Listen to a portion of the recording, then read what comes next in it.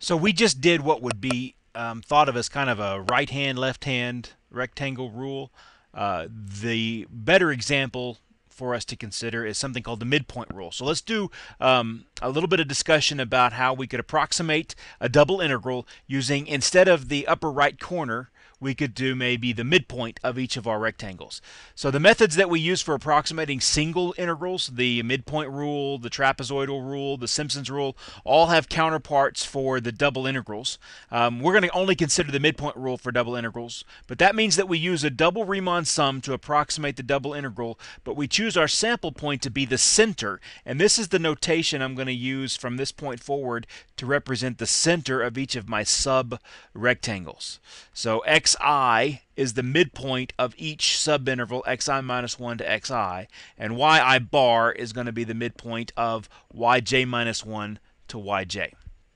So the midpoint rule would look like this. If I wanted to find the double integral over r of f of xy dA, I could approximate that by doing the sum over all of my subrectangles and plug in the midpoint of each of those functions. So in fact, if you kind of went back to this illustration we did before, instead of choosing the points up here at the right corners, we would find the midpoint. So we'd find the halfway point between each edge of the subrectangle. Okay? So let's do that with an example. Let's find the midpoint for the pieces of the rectangle and approximate it. So they give us some information. We are going to divide the x and y axis into two pieces in each direction for this particular rectangle, and we want to find the double integral over r of x minus 3y squared dA. So first thing you need to do is draw the picture. And so I'm going to just do that by hand here. Oop, back up, sorry. There's my pen. So in this case, I'm going from x equals 0 to 2. So here's 1, here's 2. And in the y direction, here's 1, and here's 2. So my rectangle is actually right here. Okay? Now it says to divide the x direction and the y direction into two equal subintervals. So if I go all the way from here to here and divide that in half, I get that one. And if I go from here to here and divide that in half, I do that right there.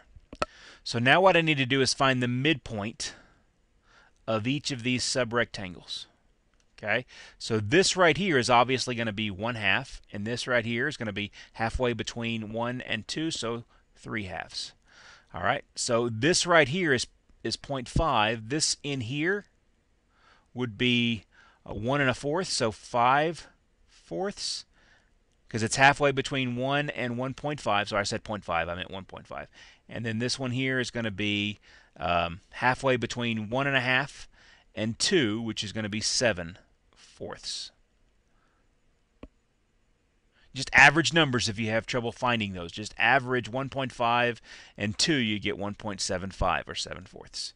Okay, and then what you do for each one of these rectangles, you remember the double integral over r of x minus 3y squared dA would be equal to the double sum over I and j at each one of those midpoints, yj delta a. So I'm just going to do this for all four rectangles. It doesn't really matter what order I do this in, but I'm going to do f at the first point, which is 1/2, 5/4. And then what's the area of this rectangle? It's length 1 by length half. In a minute, I'll be able to calculate that for us, but that I would just say, let's call that delta A. They're all the same size. This one would be plus f at, I'm going to do now this rectangle here. I've done 1, 1. I'm doing 2, 1. So that's at 3/2, 5/4 times delta A plus f at, now this point up here, that's 3, 1, is the rectangle. I'm just calling it R sub 3, 1. I should have used better notation there. This is R1, 1, R2, 1, and not R3, 1. Sorry. Actually, what I meant is this rectangle is R1, 2. 1 in the x direction, 2 in the y direction. The point has coordinates 1/2, comma 7/4 times delta A, and then last one would be f at 3/2, comma 7/4 delta A. Now in every case, delta A would be 1 times 0.5, because that's my delta x is 1, my delta y, the length of this interval on this side, delta y is 1/2. It's 1/2 because I took the whole interval from 1 to 2 and divided it in half. That's how wide, or I guess I should say how tall that subrectangle is. So that's 0.5. So you evaluate all of these in your function here.